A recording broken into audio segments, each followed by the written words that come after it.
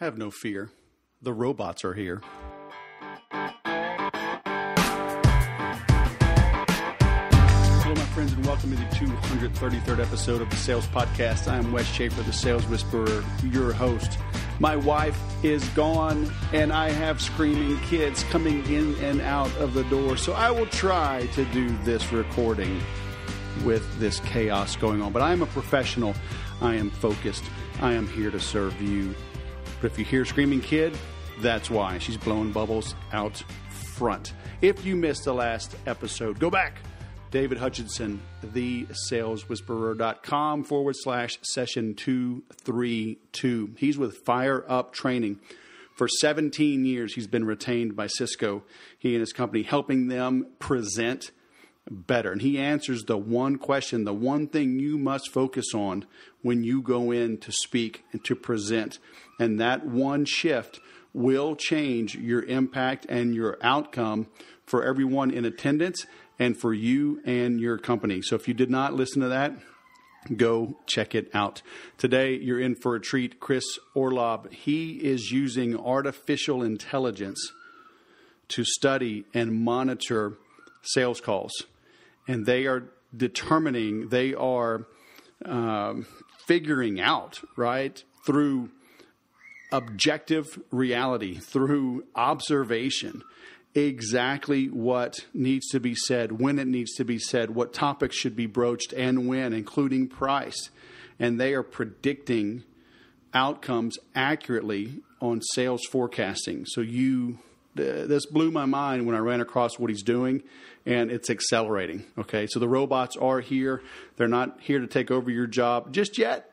They'll help you do your job better.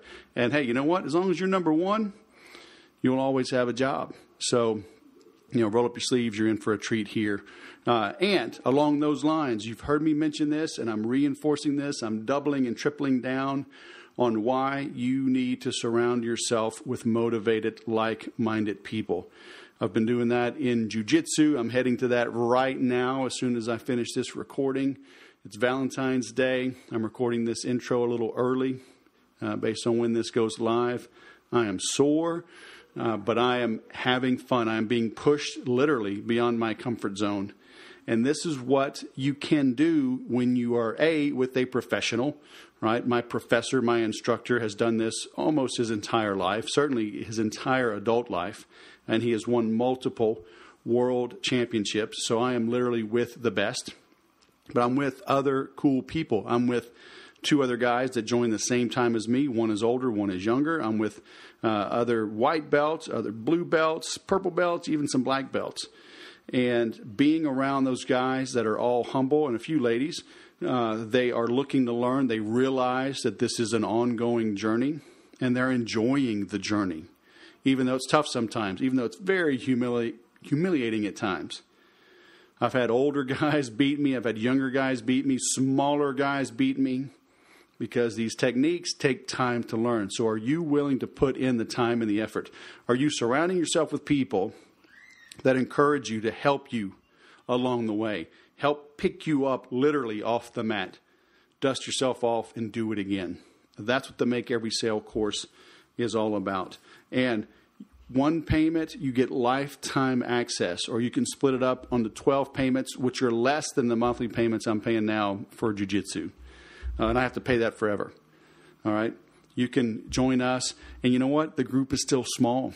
So if you want almost private support, get in now. Because as this grows, you're going to have less and less access to me. But there's nothing I won't discuss. Okay, if you ask an honest question, I'll give you an honest answer about sales, marketing, copywriting.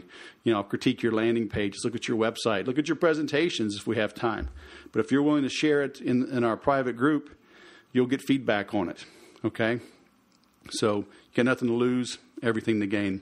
MakeEverySale.com. Get out of your comfort zone, make it happen before these robots take over. Now let's bring on Chris. Chris Orlob.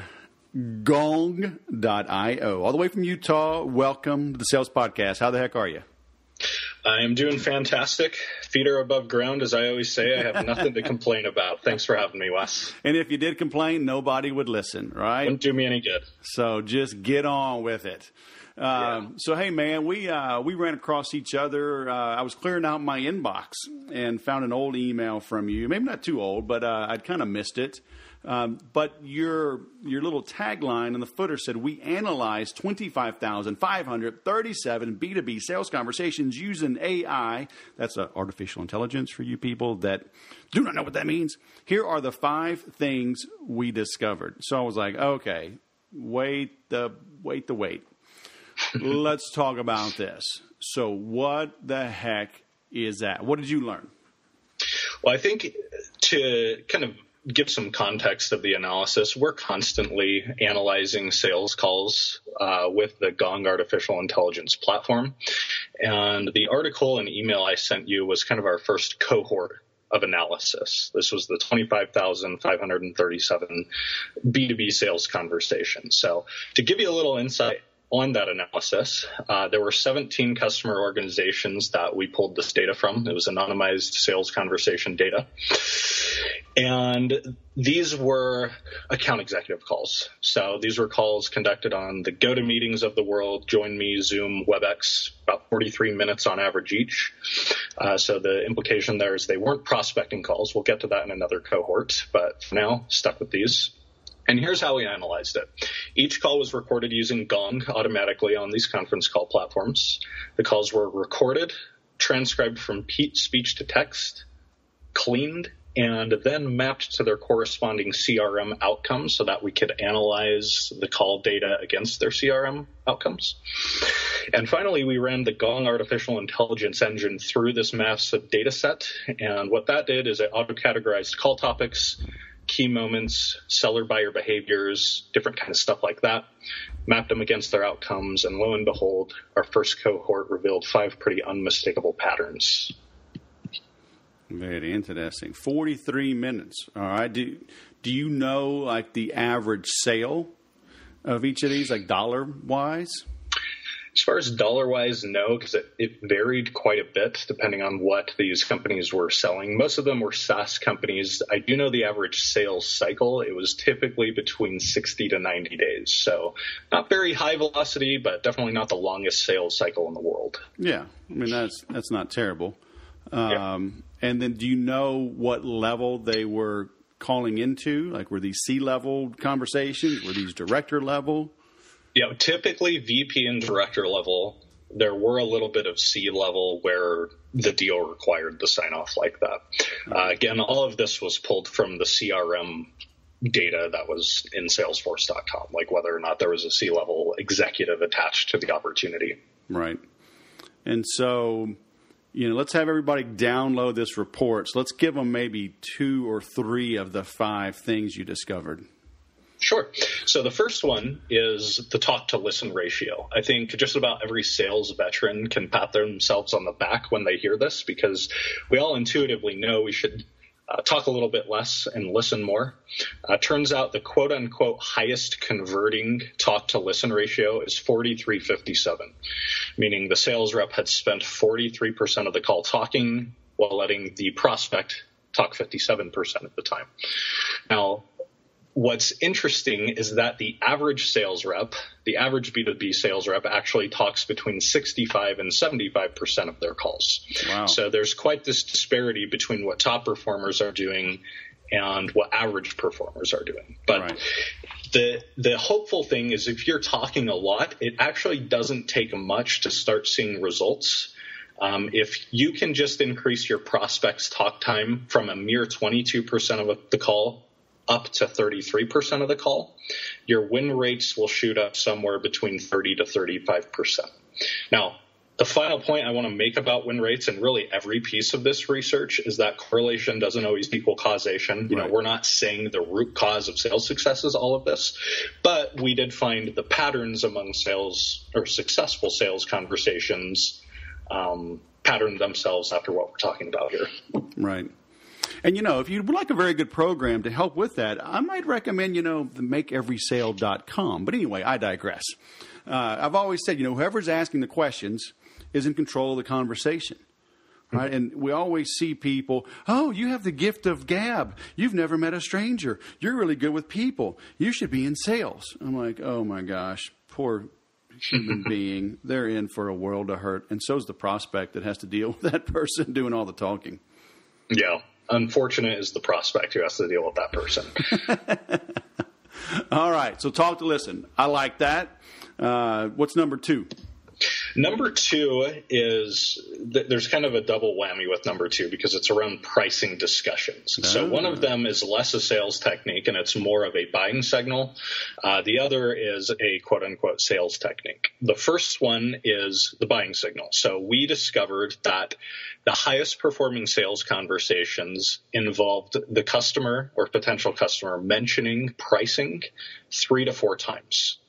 If the potential customer mentioned price less than 3 times or more than 4 times, win rates gradually decline. So 3 to 4 times is kind of the holy grail.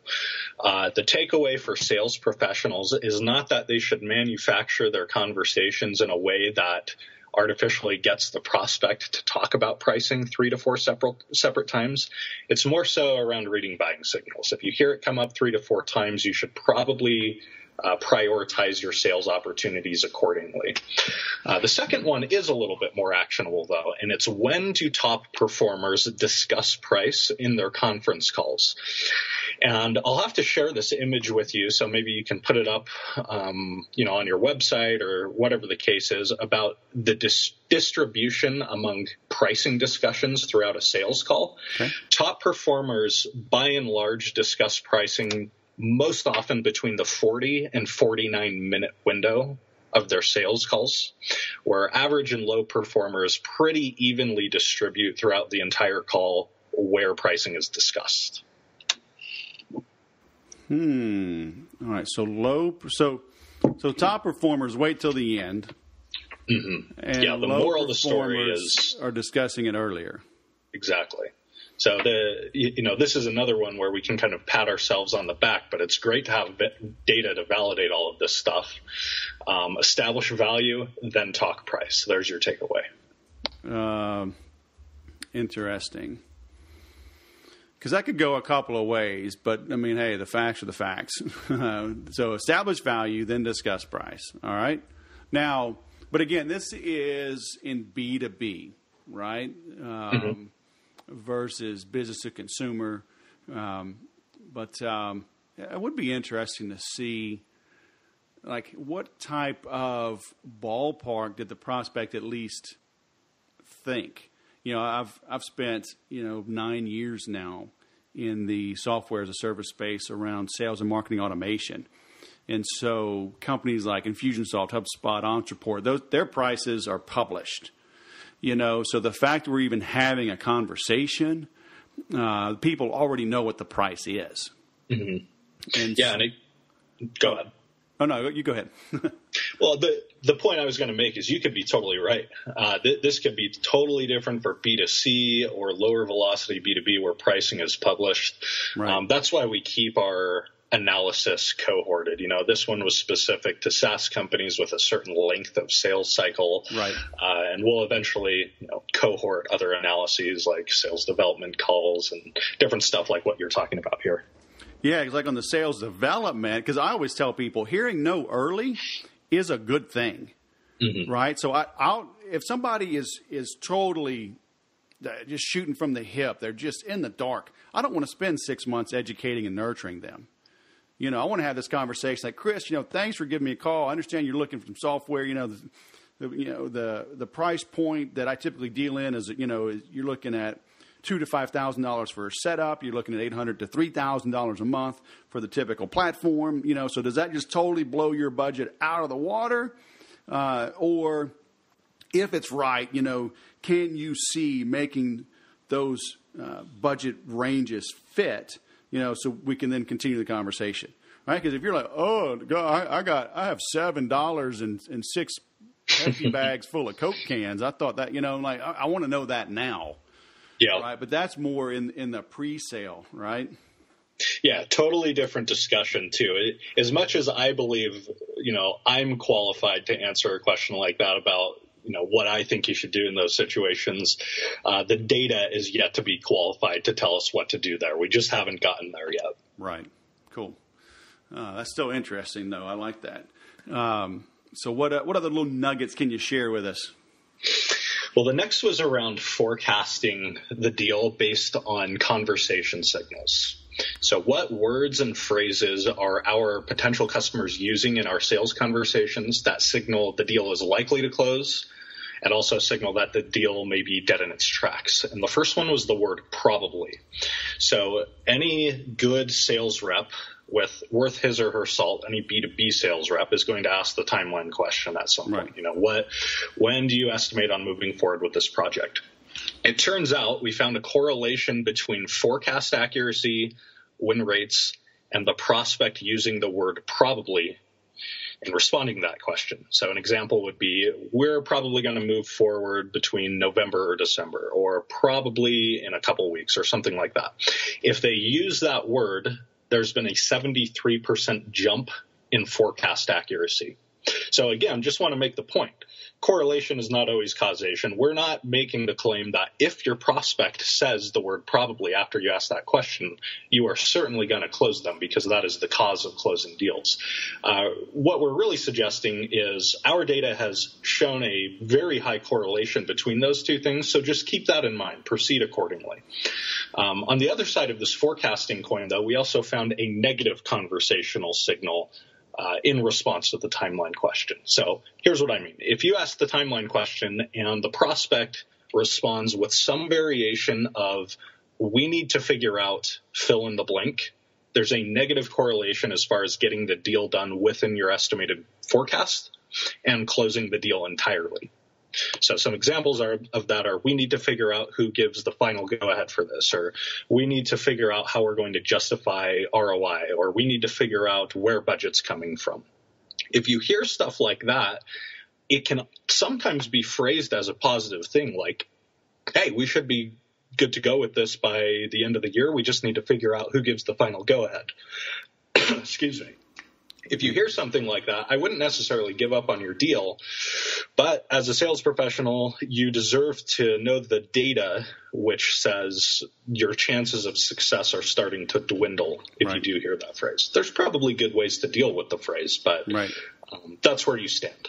Yeah, I can totally see that one. I'm thinking about that first one, though, probably, because I'm letting that kind of noodle and percolate, because my initial response, I was thinking, oh, that's the negative correlation, because that probably shows, in my mind, lack of commitment. But I guess like when you're sitting there face to face, or you've had several meetings and you ask, and it's tonality, it's everything, right? And they go, you know what? Well, I mean, we're probably going to get this launched, this quarter, or, we're probably going to be able to pull the trigger on it by the end of the month. I mean, in one way, I can see that it shows that you're moving in the right direction. But to me, it's still non-committal. Right? It's very non-committal. And that's what's so interesting about it. And I didn't really understand it until I had to purchase a few marketing technologies on behalf of Gong. And here's my theory behind this. When you hear non-committal language from your prospect, it's because they're taking the purchase very seriously. They don't want to be pushed into a corner by a sales rep who has happy ears, and their head is on the chopping block if they make a poor purchase decision. So they are being pretty cautious. However, if you hear a bunch of gung-ho language from a prospect like, yes, we are for sure ready to get on with this, that's not necessarily a bad thing. But you should also keep in mind, why isn't this person feeling pre-purchase anxiety? Are they not planning on moving forward? Is their head not actually on the chopping block? Because most people, if they're making some sort of big ticket purchase on behalf of their company, they're going to start to get a little bit nervous, because if they make a stupid decision, depending on the culture of the company, they can get into a lot of trouble. That's been my latest theory on this one. Yeah, that makes sense. I get into the whole DISC model in my training. The dominance, the high flying I's versus the steady relators, and the compliance. Like the hard driving D's. They're kind of tough to get a commitment from. But I can see them, looking like, hey, don't pressure me, but like, we're probably going to get started. Just lay off. Things are moving fine. But those high I's, they are, that's like you said, they're the gung ho. Oh yeah, this is fantastic. I can't wait to get this started. Everybody in the company is going to love it. And that salesperson, they're like, oh yes. They call the boss. It's ready. Order the champagne. And you call that prospect a day or two later. They don't even remember having a conversation with you. Let alone like that they're committing them. They're like, I'm buying what? What's your name again? Have we met? Like, yeah, dude. We spent 3 hours at lunch, and yes, you said, so that's interesting, right? You got to know the people, but this is really interesting. What made y'all even think of doing this? Just because of the capabilities we have with our software. This has actually been a dream of mine before I even started at Gong. You and I were just talking before this podcast interview. You asked me how long I've been with Gong.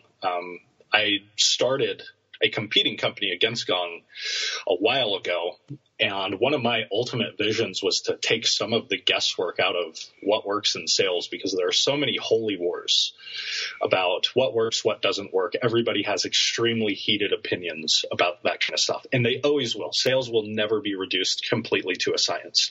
But the fact that we can introduce some level of science to this gives a lot of people some high hope, because we don't have to sit here throwing spaghetti at the wall as to what we think maybe works. Now we can validate some of this with analytics and artificial intelligence and science. So, I stopped my old venture that was competing with Gong to join Gong because of how much further along they were, their funding and that kind of stuff. And their product is able to pick out these leading indicators of sales conversation success and also the indicators of sales conversation failure. And it's just kind of a sales geek's nightmare, or not nightmare, dream. Right. Super fascinating stuff. Now, are you finding your clients, are they creating better scripts? Are they taking this knowledge and training their salespeople, creating voicemail scripts? I mean, does it work in email as well? How are people using this? The only thing I'll say about email is stay tuned for now. But yes, people are picking apart the insights they're learning from their sales conversations and distributing those best practices across their sales team in the form of training.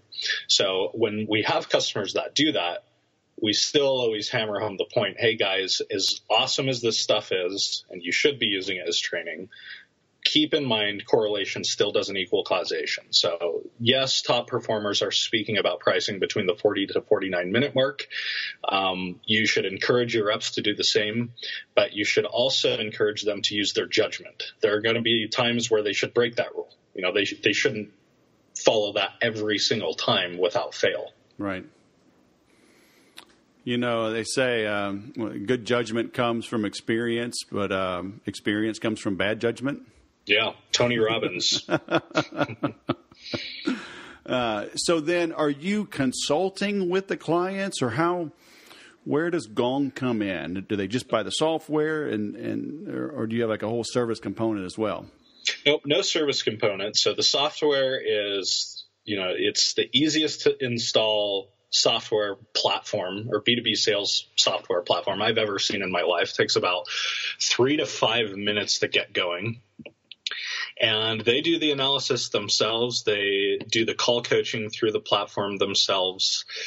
The only thing we do as far as a service, which is an unpaid service, is we publish this content for not only our customers to see, but really the world to see, just because this is interesting stuff. Right.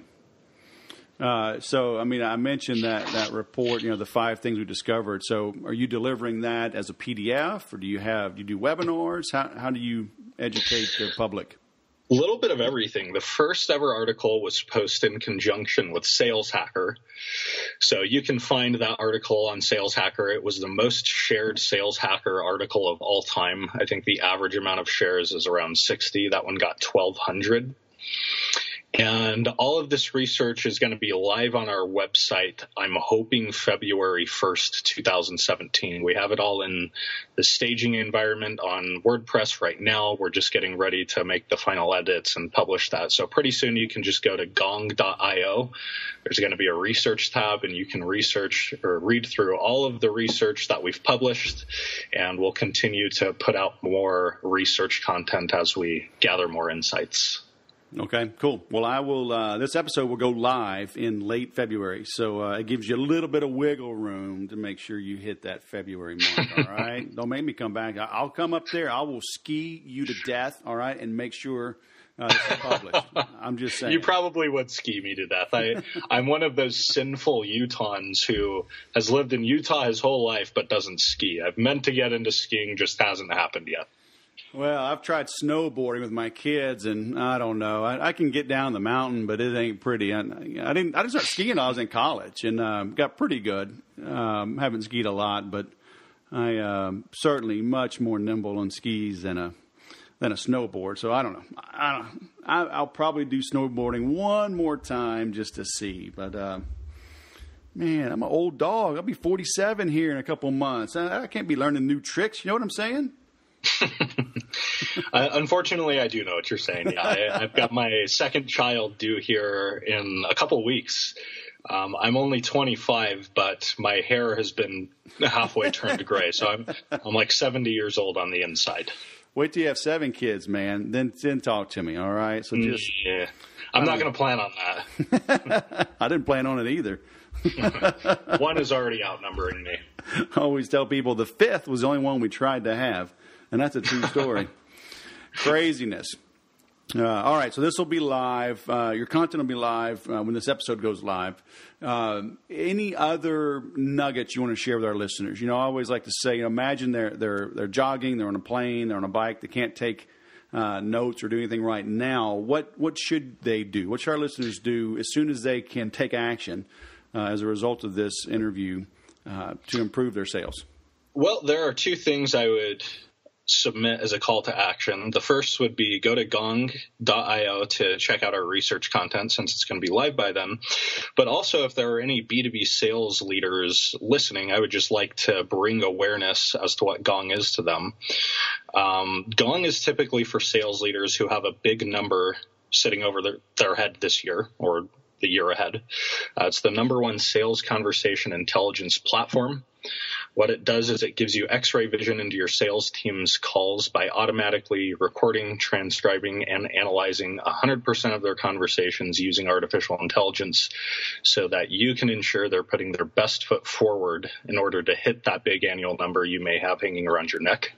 One of the philosophies we have over here at Gong is the sales reps that are most in need of coaching will never remember to manually hit the record button on their conference call tool.